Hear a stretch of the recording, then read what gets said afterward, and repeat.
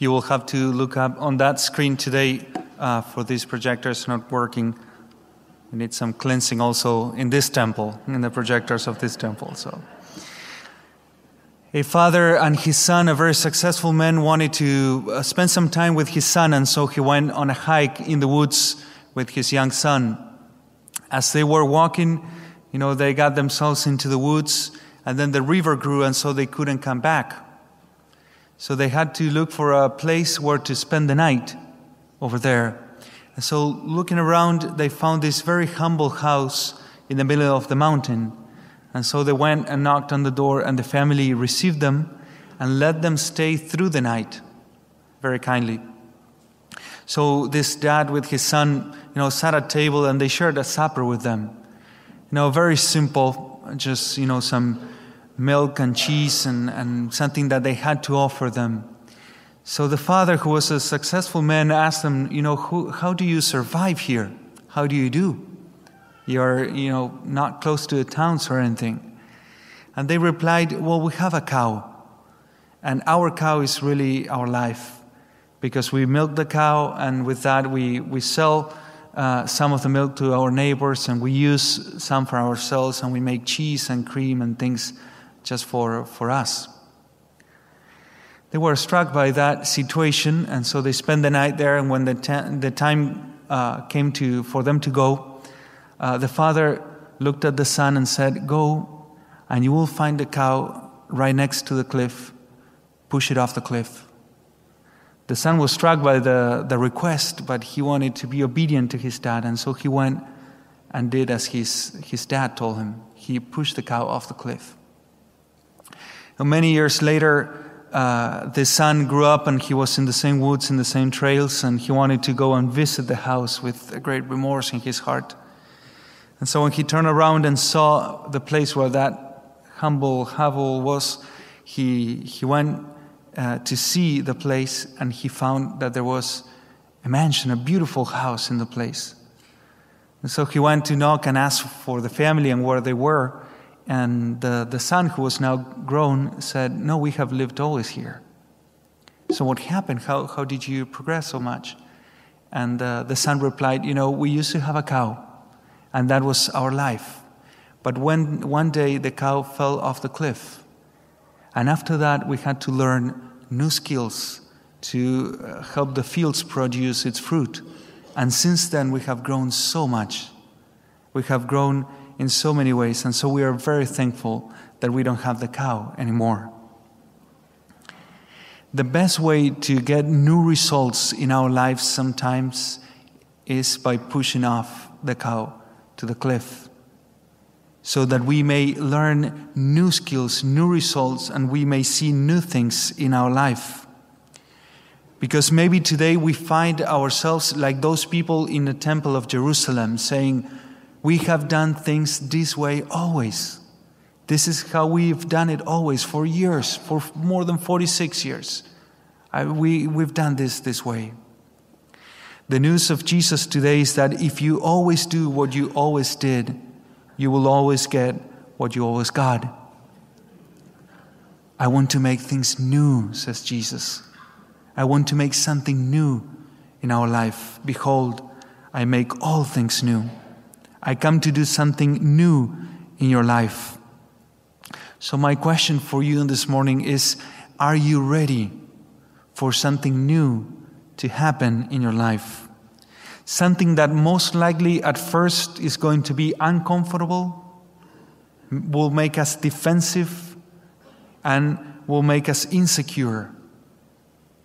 But the Lord will make something new. So may we let the Lord make something new in our lives in this Lenten season. So I want to share with you 3 steps in this morning to building a new temple in our lives. So what is a temple? A temple is a building that gives glory to God. Jesus on this Sunday wants to build a new temple, a new life that will give glory to Him with us. He entered the temple of Jerusalem in the gospel that we read today which all the prophets had announced that the Messiah would purify. One of the big tasks of the Messiah was to purify the temple of Jerusalem. And so Jesus comes into the temple, and he doesn't come with the same responses of all the prophets before him. He comes with something new. He doesn't even do what he's done for the last 30 years, because Jesus has gone up to the temple as a good Jew every year of his life with his family. But today he comes to do something new. He comes to purify the temple, to rebuild the temple. He even showed with his own life as the Son of God that he could rebuild the temple of his body in 3 days into something new and fresh. Christ wants to make something new in our lives. And let me tell you, this is the purpose of conversion. Conversion is not just bettering ourselves. Conversion is not just, ourselves a little better, with a little progress in our lives. Conversion is about dying. Conversion is about dying to the old self.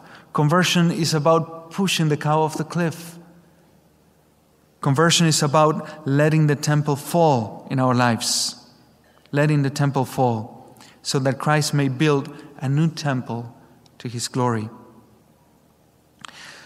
So what are the 3 steps that we can follow in order to build our lives afresh, anew, in some aspects at least, a new temple for the glory of God? We could summarize them in 3 words: to clean up, to build up, and to hold up. And I'd like to touch on those briefly in this morning. So the first one is to clean up the temple. For this first step, we need to be willing to push the cow off the cliff. Lent, if anything else, is a time of brightness, of being able to see things as they are.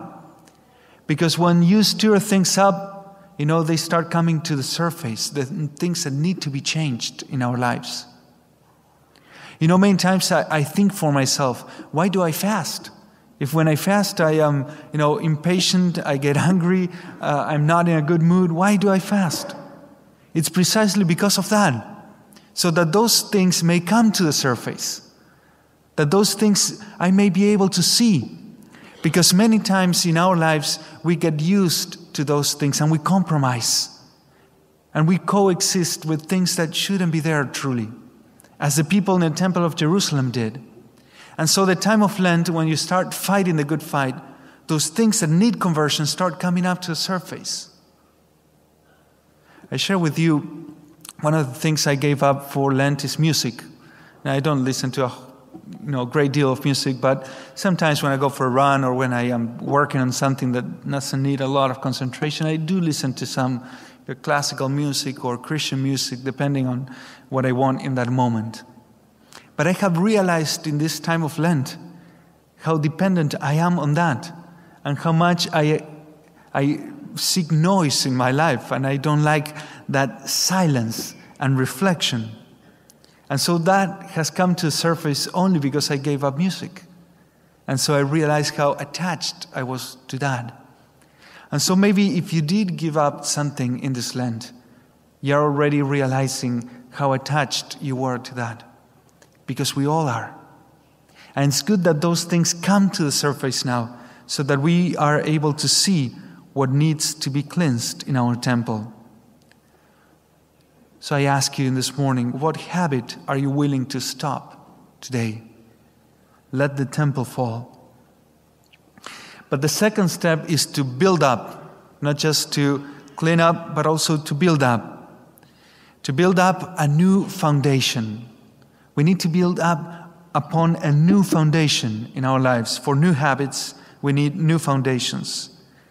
A building can never be bigger than its own foundations, or it will collapse. So we need a foundation that is unmovable, unchangeable, solid, and that foundation is Christ. So build upon a new foundation in your new life. So as I told you, giving up music, and this is almost a confession, I experienced my failings so many times in this Lent already.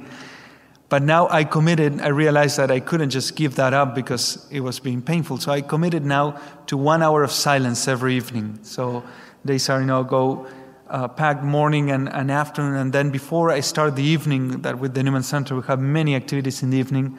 Before that, I have this hour of just silence. When I go into the chapel, pray the liturgy, do some adoration, and I'm just in silence with the Lord. And it's been so beneficial. I haven't been so faithful, to be honest, but I tried.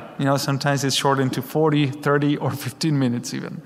But try it. Try a new foundation, a new solid foundation that will give you a new temple to the glory of God.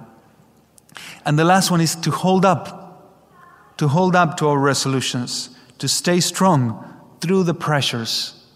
Because, and especially in the beginning, when we start doing something good, when we start changing something in our lives, there will be a great deal of pressure to go back to our old ways, to go back to things as we have always done them before.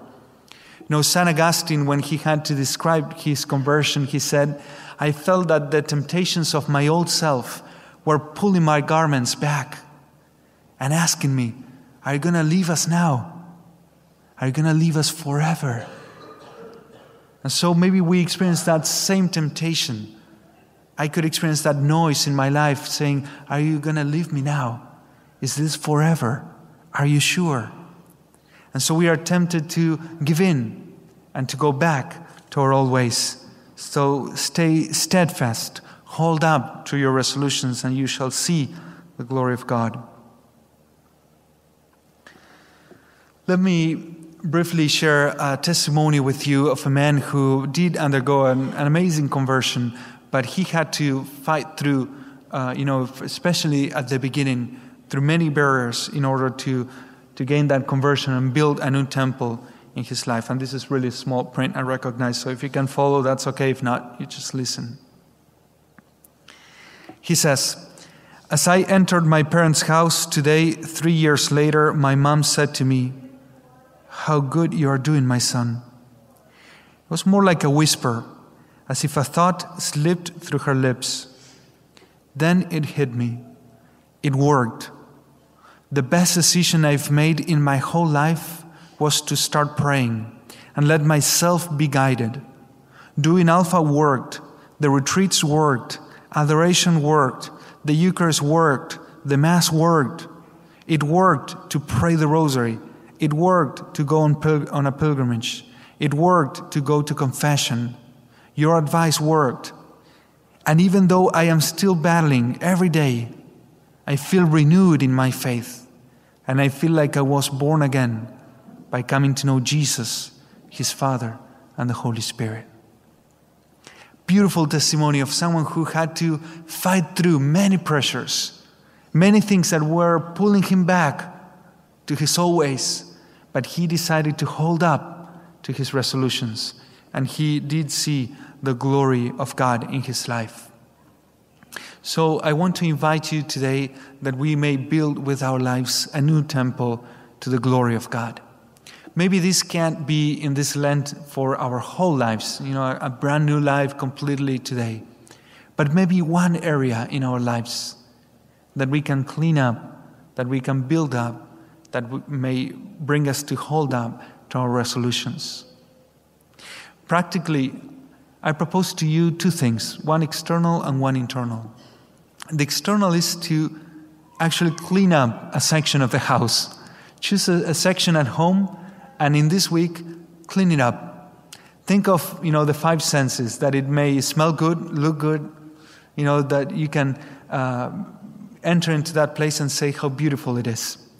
That external place may be a reminder of what our souls need to be.